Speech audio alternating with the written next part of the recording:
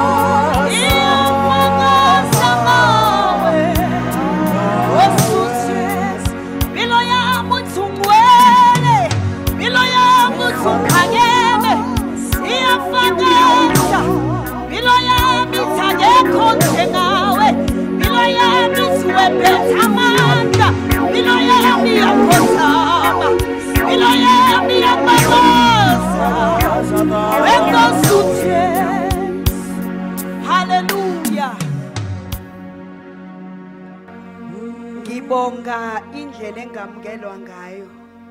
Hallelujah. Ngoba inkonzo engizoyenza ihambelana nako lokhu ebesikwenza manje. Hallelujah. Hallelujah. Ngibingelela abapostoli egameni lika Jesu Kristu, abaprofeti, abavangeli, othisha, abafundisi abakhona kule ndawo. Hallelujah. Ngegama lika Jesu Kristu. Hallelujah. Bingelela omama, obaba, ngegama lika Jesu Kristu. Hallelujah. Ngiyabingelela egameni lika Jesu Kristu. Ngibingelela abantu abasha, ngiyabona kugcwele bona kakhulu kule ndawo. Hallelujah. Bese ngibingelela abakwa Eagle TV ngegama lika Jesu Kristu. Amen. Ngize ngenkonzo yomnikelo. Hallelujah. Ngicela sivule lapha encwadini kaGenesis chapter 8. Sizoqala lapha ku verse 15.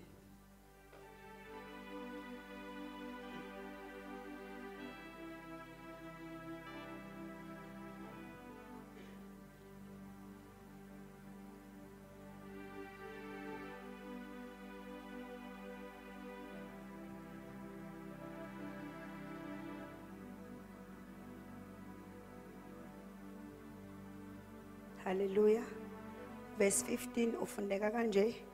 uNkulunkulu wakhuluma kuNoah wathi, phuma emkhunjini wena nomkakho namadodana akho nabafazi bamadodana akho bekanye nawe. Phuma kanye nezilwane zonke eziphilayo zenyama yonke, izinyoni nezinkomo nezilwanyana zonke ezinabuzelayo emhlabeni, zichume emhlabeni, zizale zande emhlabeni. Wayesephuma uNoah namadodana akhe nomkakhe nabafazi bamadodana akhe bekanye naye. Zonke ilwane nazo zonke ilwanyana einabuzelayo nazo zonke inyoni konke okuhamba emhlabeni nenhlobo zakho kwaphuma emkhonjeni. Verse 20. uNoah wamakhela uJehova ialtare, wathatha kuzo zonke ilwane ezihlambulukileyo nakuzo zonke inyoni ezihlambulukileyo wanikela umnikelo wokushisa ealtare. uJehova wezwa iphunga elimnandi. uJehova wathi enhlizweni yakhe, angisayi kuphinda ngiqalekisa umhlaba ngenxa yabantu ngokuba imicabango yomuntu mibi kwasebusheni bakhe. Angisayi kuphinda ngibhubhise konke okuphilayo njengalokho ngenzile. Umhlaba usekhona ukutshala nokuvuna, amakhaza nokufudumala, ihlobo nobusika, imini nobusuku akuyikunqamula. Amen. Then God said to Noah, leave the boat, all of you, you and your wife and your sons and their wives. Then verse 21. Let's say, okay, verse 20. Then Noah built an altar to the Lord, and there he sacrificed as burnt offerings the animals and birds that had been approved for that purpose. And the Lord was pleased with the aroma of the sacrifice and said to himself, I will never again curse the ground because of the human race, even though everything they think or imagine is bent toward evil from childhood. I will never again destroy all living things. As long as the earth remains, there will be planting and harvest, cold and heat, summer and winter, day and night. Hallelujah. Izwi likaNkulunkulu likhuluma la ukuthi uNkulunkulu siyakhumbula ukuthi uNkulunkulu wakhuluma noNoah wathi akakhe umkhumbi. Hallelujah. Faka umndeni wakhe phakathi, afake nazo zonke uhlobo lwezilwane, wamtshela ukuthi akufake nga222. Amen. So izwi likaNkulunkulu ke siyazi ukuthi liyasho ukuthi wase uyana ke uzamcolo for a very long time. Hallelujah. But ngaleso sikhathi uNoah nomndeni wakhe babephakathi emkhunjini, they were safe. Hallelujah. Because ukwakhiwa komkhumbi, it was an instruction from the Lord. Hallelujah. And uNkulunkulu vele had a purpose ngokubafaka kwakhe emkhunjini, wayazi ukuthi ufuna ukwenzani ngabo. Abantu wanu zamcolo abantu bafa emhlabeni, kwagcwala amanzi, kwaba khona isikhathi lapho nje kusekusuka amanzi kwanuka emhlabeni. uNkulunkulu kwafika lapho ethi kuNoah khona akaphume emkhunjini. Hallelujah. So mangabe ephuma uNoah emkhunjini, lithi izwi likaNkulunkulu, uNoah built an altar for the Lord. Hallelujah. Mangabe sibuka ukuthi yes bekufanele vele uNoah ukuthi I build an altar for the Lord because of the things that the Lord has done for him. Hallelujah. Because when it comes to offering, kukhona ama offerings that we offer because of the things that the Lord has done. Bese kuba khona ukuthi we are offering because the word of God says we must offer. Amen. So manje ngibuka ukuthi there is an understanding kuNoah ukuthi uyabuka ukuthi God has saved me and God akasindisanga mina kuphela, but the Lord has also protected my family. Wasenzela umusa, wakwazi ukuthi thina asikhethe phakathi kwabantu abaningi, abanye bafa abantu kwaphela ngamagama abo, kodwa mina nomndeni wami the Lord kept me. Hallelujah. So mangabe sibuka le ndaba lithi izwi likaNkulunkulu, and then Noah built an altar for the Lord. And mangabe builder an altar for the Lord, azange nje aze ayakhe kuphela, but there's something that he did wenza a sacrifice yezinto uNkulunkulu ayizojabulela nezinto ezazifanele leyo sacrifice ayenza okuhambelana nalenkonzo ayenza. Hallelujah.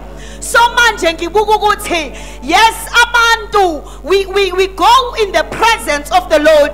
Ngingasho ukuthi we go kuma altars. When we go to God, it's like when you're going to an altar. Because uNkulunkulu mangabe simdumisa vele endaweni yakhe. So manje izwi likaNkulunkulu lithi uNoah, there's something eyenza ukuthi uNkulunkulu akhiphe a promise mangabe uNoah esenikelile kwi-altar yakhe. Because in our altars, yes we pray, yes we worship, but kukhona kushodayo kuma altars zethu. Because kuma altars zethu akufanele kube khona izinto ezishodayo. I-altar iphelele nezinto zakhona. Hallelujah. So now uNoah uyayibuilda i-altar, and now uwenza a sacrifice. Ethi mayenza iphuma iphunga eliya kuJehova. Malifika kuJehova, uJehova is making a promise. Because izinto ikaJehova lalela zihamba nephunga.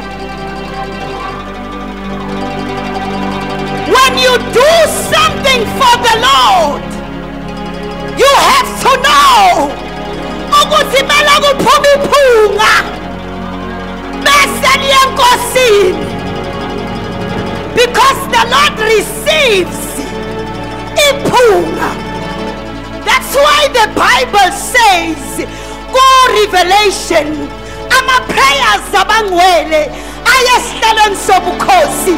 Bangabe lapha esihlalweni sobukhosi efika angena laphaya endaweni lapho ingelosi ewathatha khona bese ithatha an incense ifake emithandazweni yabangwele bese imithandazo iyasuka ibe yiphunga. Hallelujah. Whatever that, whenever you minister, whatever, when you are giving something to the Lord, uNkulunkulu lindele iphunga. Wasekebaya ba, sikeba, yeketaya basa.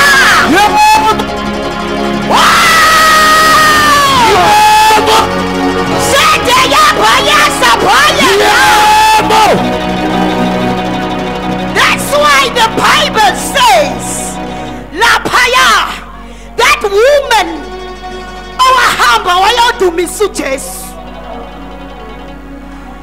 that woman, an alabaster jar. Yes, an alabaster jar. It's an expensive jar. It's an expensive stone. But there is something else except the alabaster jar. There's something in I tell good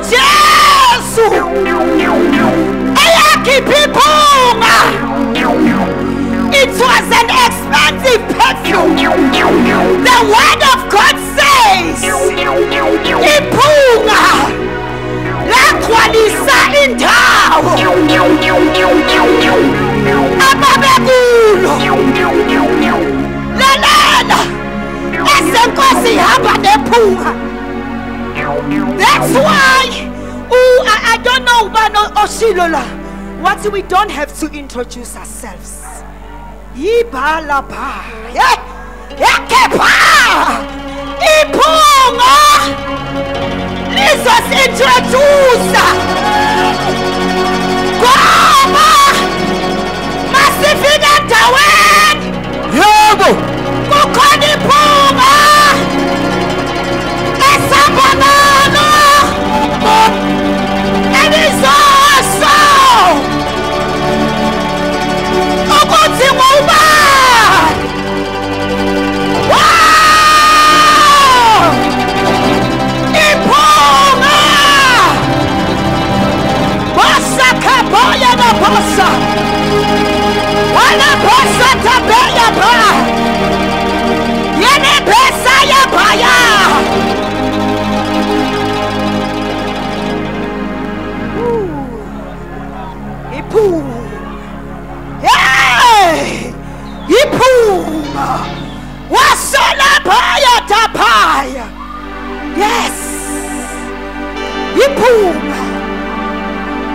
Thank you, Jesus. Thank you, mighty God. Sokunalento ke. God. Do you know ukuthi? Do you know ukuthi? Isikhathi sokuthi siyakhama altars in our houses. No hapa shene mahapa sha. Papa na shi apa ya la pasha tapa epa ebekelema indawo yokuhlangana. Indawo yokuhlangana ekhaya lakho.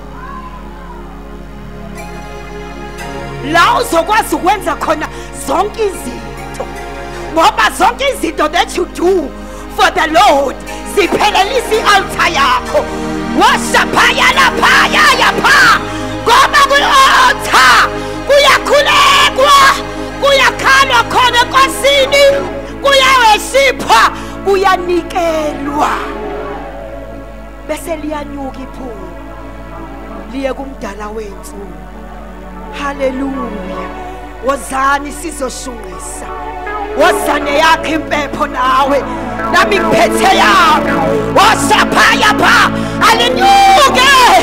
Iphunga liye kumnikezwayo. Washikaphaya. Washakaphaya.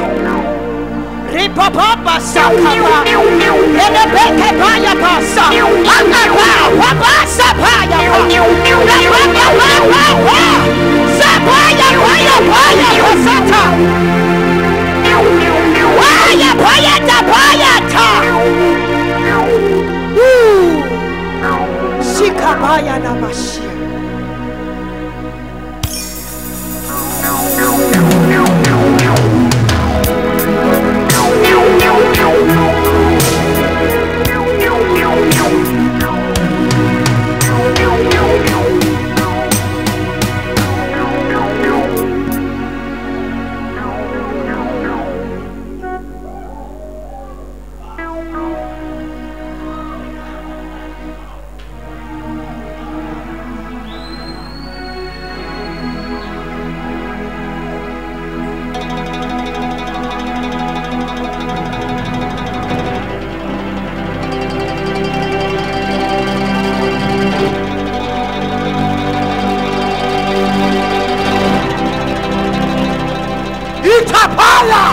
Ishatapaya, Ulamanda Lobosaya, Itapaya, Ila Mama Mashata, Utamando Sanda Lamaya, Sula Baba Baba Baba Baba, Ila Baba Kusa, Ishapataya, Ila Mahasuyana, Ila Baya, Itaya, Ishamando Saya.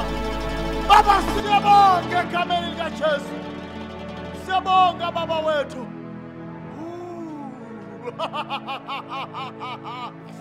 Ushama mama. Utaya ala kusamaya. Inda asula maya el esia. Zembrenda kuda mandola masia taya. Ishapaya. Ila mahasotaya. Ila baya. Itaya! Ita mama mashata! Oh! Siyabonga baba wethu. Siyabonga uNkulunkulu wethu ongcwele. Siyakholwa siyathemba. Siyakholwa siyathemba. Iminikelo yethu yoba liphunga elimnandi. Kuwe uNkulunkulu wethu ongcwele. Mesifika sikhulumela uNkulunkulu wethu ongcwele. Wena uNkulunkulu ohlolisisa inhliziyo. Baba sinikelela isibusiso kodwa sinikela ngoba sibusisekile. We thank you Father. We thank you Holy Spirit. Udumo malube ngolwakho. Nesibonge egameni likaJesu Kristu waseNazaretha. We thank you Lord in Jesus name.